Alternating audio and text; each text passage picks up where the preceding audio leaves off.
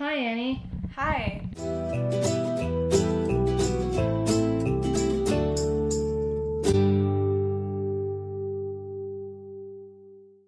How's it going? Pretty good. I'm tired. That's fitting. As per episode 6. What was your favorite scene from the whole season? Probably episode 6, acting like I was sleepy, drunk-esque type thing. So yeah, that was probably it. Who, other than yourself, was your favorite character this season? My favorite character was probably Artemis, because, I don't know, she was a new character, and it was really fun to hate her, I guess.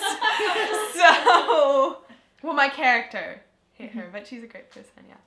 Like, actress of Artemis. Who is your favorite person to, like, act beside? Like, character-wise, human-wise? Oh, Leah. Leah!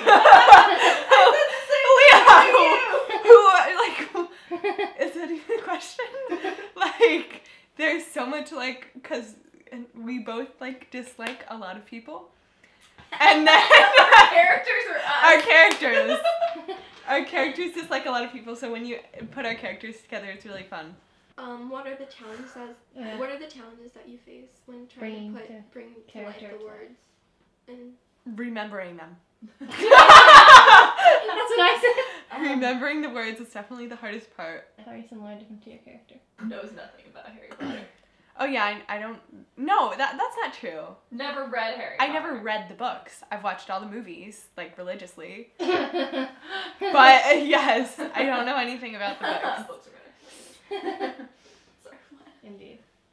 I don't have time to read. Whereas Zoe, like, that's all she does is read, study. Yeah, I don't have time for that stuff. So I don't do any of You don't have it. time to read or study? Yeah, it Just life. just kind of happens along the way. If your character were running for president, what would their tagline be? Like their slogan? Make America smart again. That might get her elected. All of us three didn't really have great ones. But, I mean, to be fair, your character would be the most likely to become president out of the 5 of them. Yeah. Nice. Bye. You want to say goodbye to the people? Goodbye. Yeah. Hasta luego.